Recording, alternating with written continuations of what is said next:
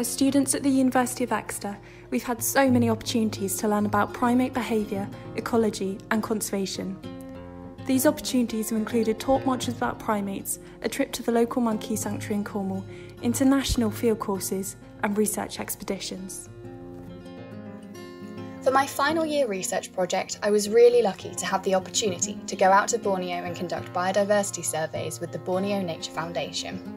As part of this research, we conducted a range of primate surveys, including orangutan nest counts, gibbon triangulation surveys, camera trapping, and acoustic monitoring of orangutans. During one of the acoustic surveys, I had one of the most exciting experiences of my life.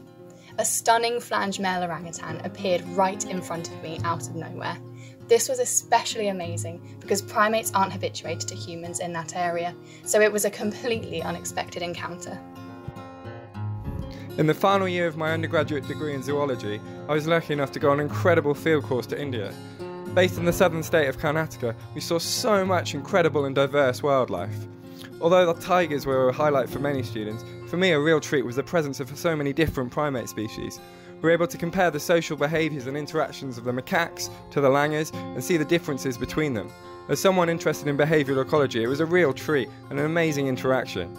The macaques were particularly really mischievous and would constantly interact with us at camp, an absolute highlight of the course.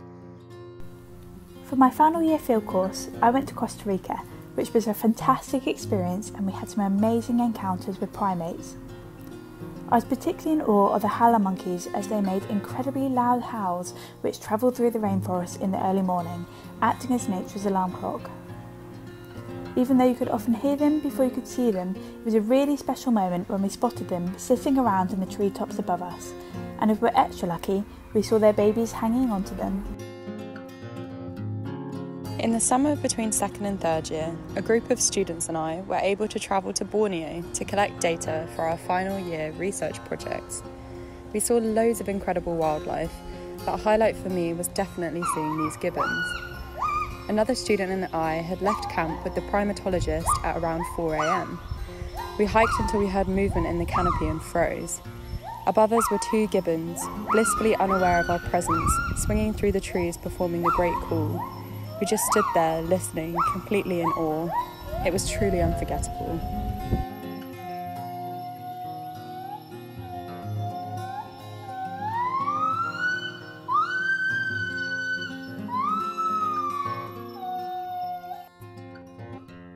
During my final year field course in South Africa, we observed an incredible range of flora and fauna, but none with quite as much personality as the baboons.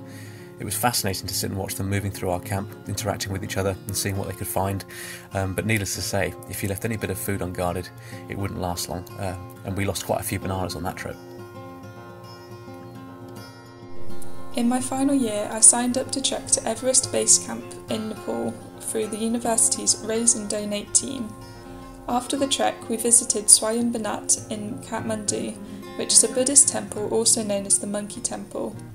It was amazing to see these rhesus macaques so close up, and it topped off what was already an incredible trip.